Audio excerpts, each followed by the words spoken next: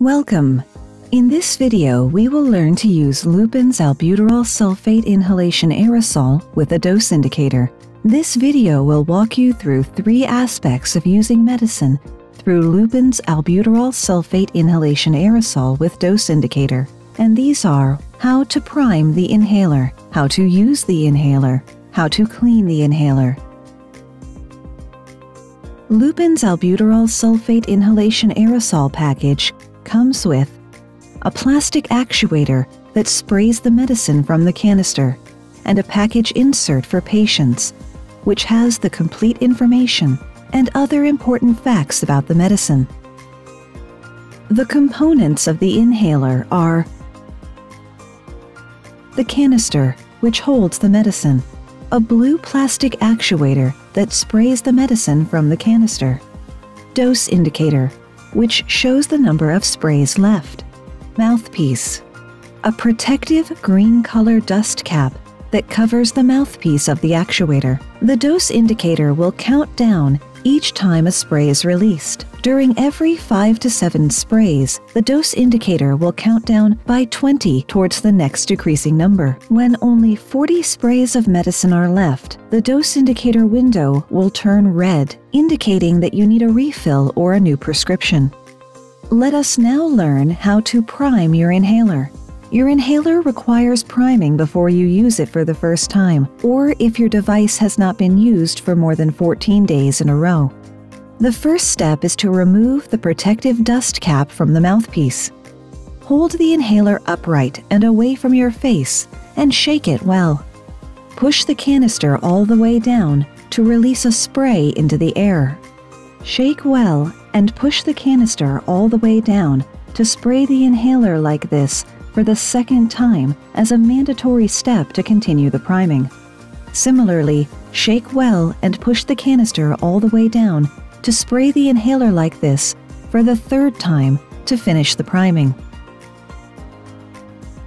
Your inhaler is now ready to use.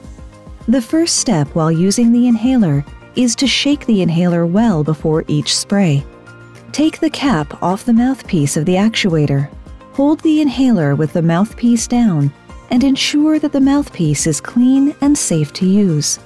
The next step is to breathe out through your mouth and push as much air from your lungs as you can. Put the mouthpiece in your mouth and close your lips around it. Push the top of the canister all the way down while you breathe in deeply and slowly through your mouth. Right after the spray comes out, take the inhaler out of your mouth and close your mouth. Hold your breath up to 10 seconds or as long as you comfortably can, and then breathe normally. If your doctor has prescribed you to use more sprays, wait for 1 minute. Then repeat the same steps in sequence as shown. Shake the inhaler and remove the cap. Ensure cleanliness of mouthpiece. Breathe out. Put the mouthpiece in your mouth and push the top of the canister. Take out the mouthpiece. Hold your breath up to 10 seconds and then breathe normally.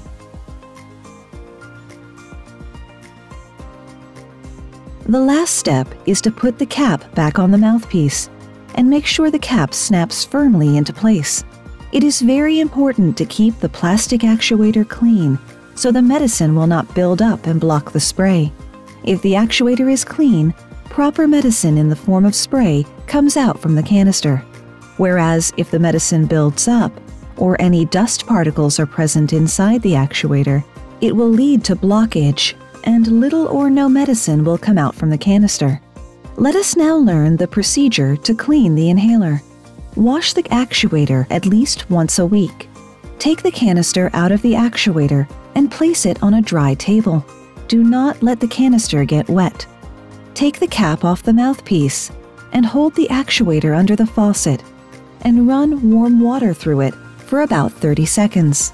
Turn the actuator upside down and run warm water through the mouthpiece for about 30 seconds. Shake off as much water from the actuator as you can. Look into the mouthpiece to make sure any medicine buildup has been completely washed away. If there is any buildup, repeat the washing instructions. Place the actuator and the cap at a safe place and let them air dry completely for overnight.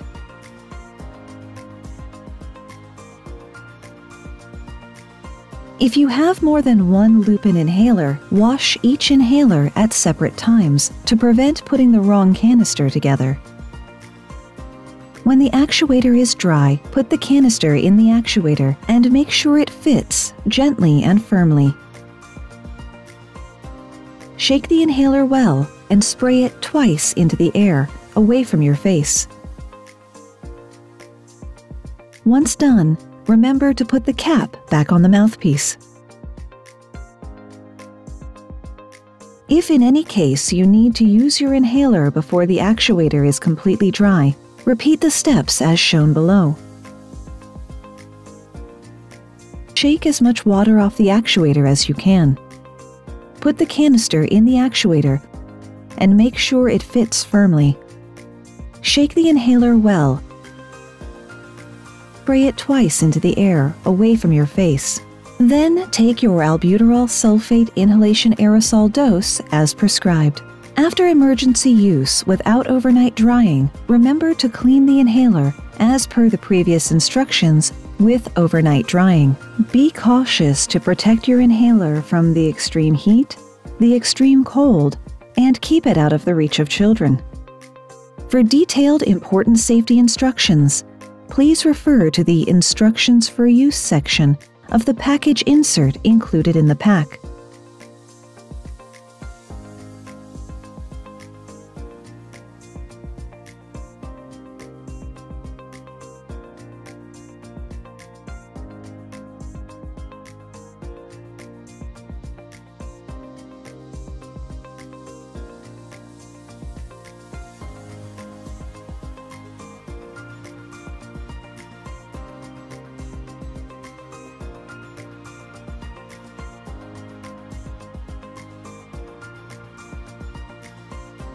We hope this video helps you to understand Lupin's Albuterol Sulfate Inhalation Aerosol in detail.